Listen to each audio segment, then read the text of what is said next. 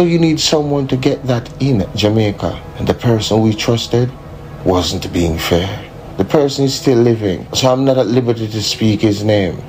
But he lives in St. Elizabeth. He's married to an American citizen, so he could get his money in. However, they had a disagreement some time ago, so I guess he was just biding his time. I met this person before, and he's very, very fake and superficial. I disliked him. In fact, he repulsed me.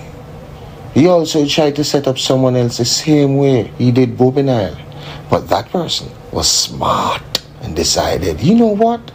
Let me cut all ties. Sever it at the navel string. I will not speak to you no more. And you not to me either, as long as we both shall draw breath. And this is my assumption now. This isn't facts, what I'm about to tell you. But anyhow, this person who should collect the money wasn't being fair and decided to set him up. That set up Mobay. The reason why I believe that this person has a hand in this, I spoke to multiple people and they told me don't tell him anything. Because why? They didn't trust him. I was calling him to figure out, you know what happened?